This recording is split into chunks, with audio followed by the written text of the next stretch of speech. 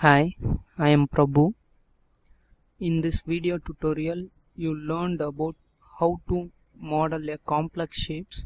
So before that, you want to know something about loop maintenance or edge flow. So what is meaning of loop maintenance means? So for example, I have this cube here. So I will scale this one. So press 5 to see the shaded mode. So see here, when I go to take edit mesh and choose insert edge loop, so when I click here, so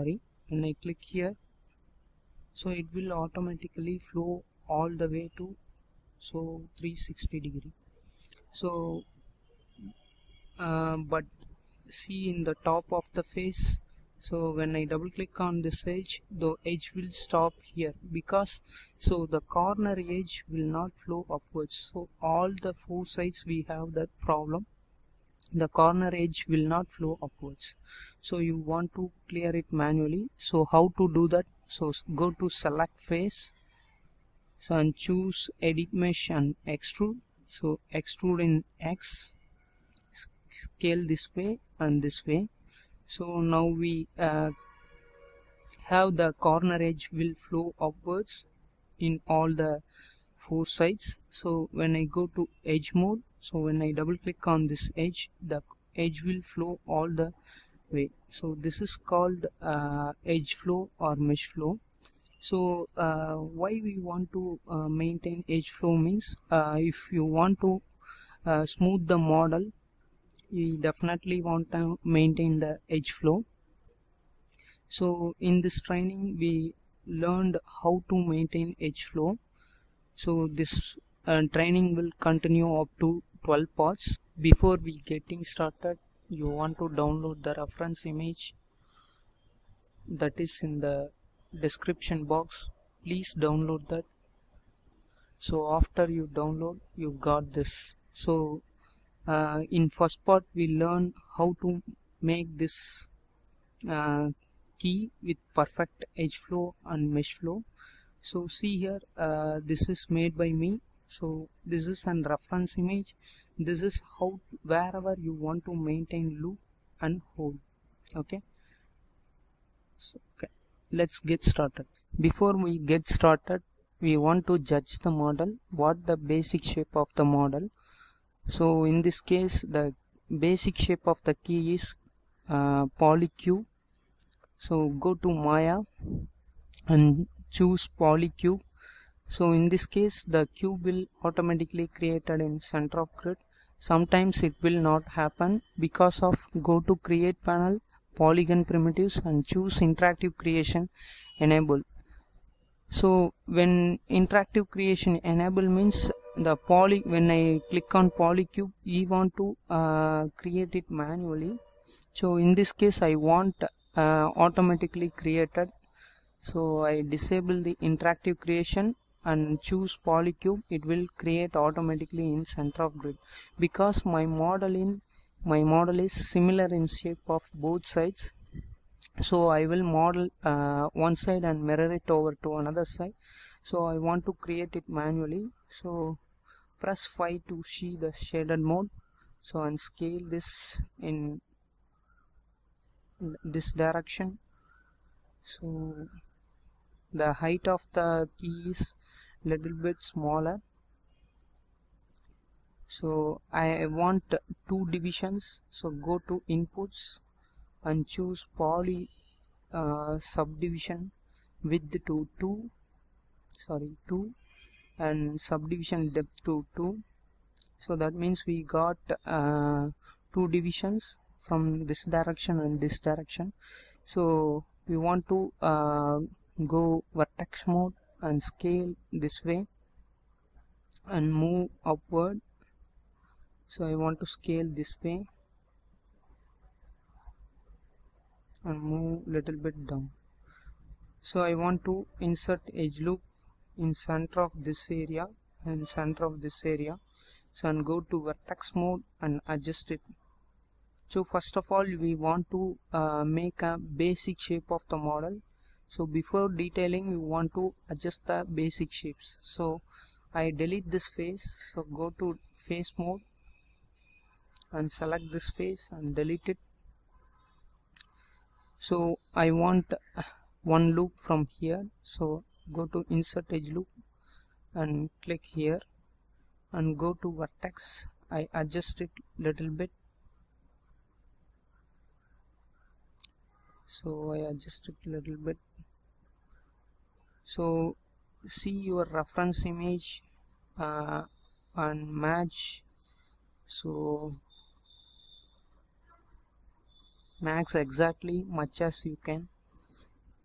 So select this vertex, so move little bit in this direction, so that means we got that basic shape of the model.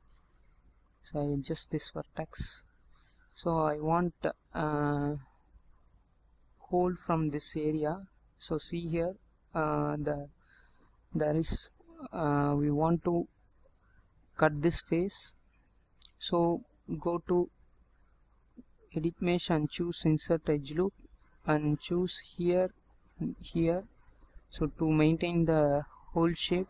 So before that you want to adjust this vertex, because in poly modeling the edge distance will be equal, want to maintain equally. So because if you smooth, the poly cube will maintaining the shape exactly what we want.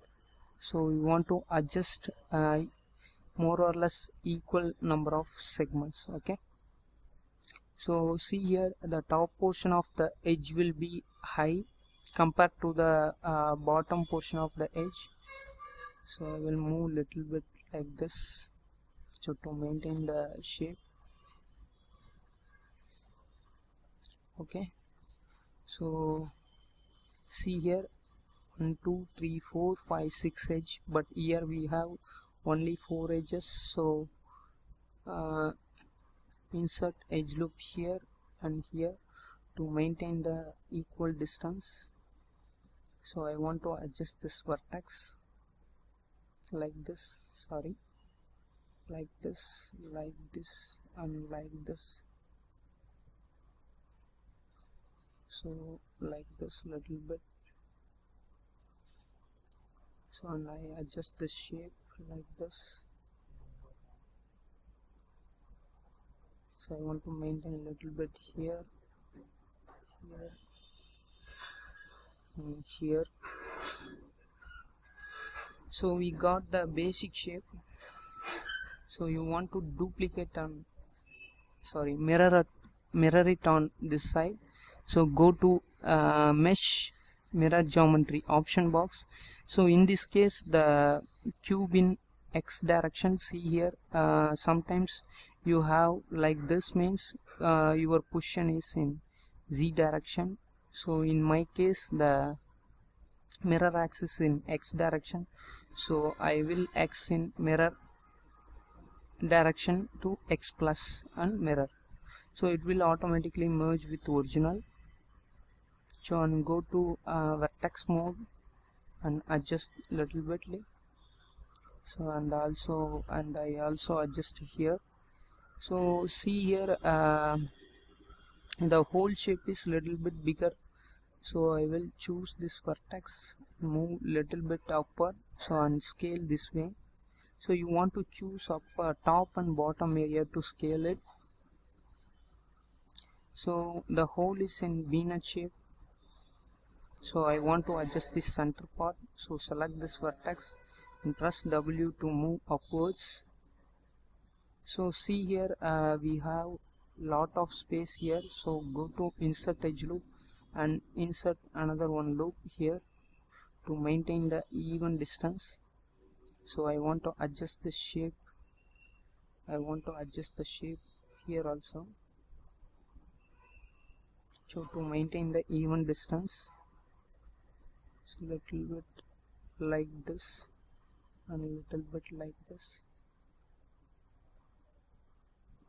So I want to select this face to,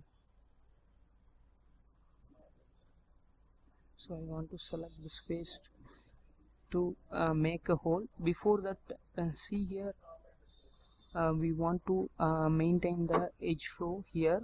So when I double click on this edge, the edge will stop flowing here because the corner edge will not flow upwards. So you want to clear it manually.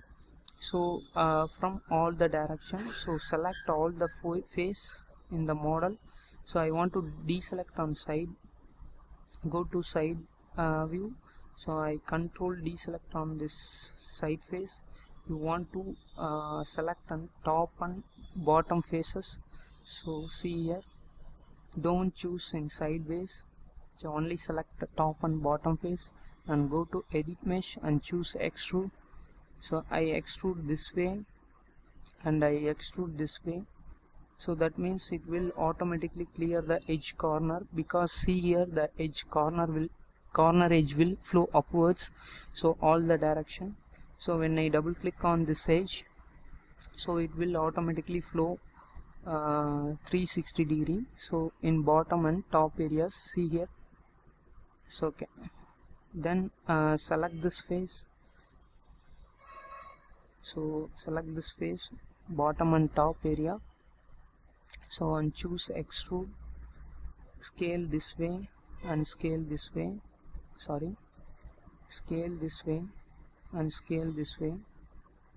Okay, so and press delete to remove this edges. So double click on this edge and double click on shift to double click on the bottom edge and go to edit mesh and choose bridge option box.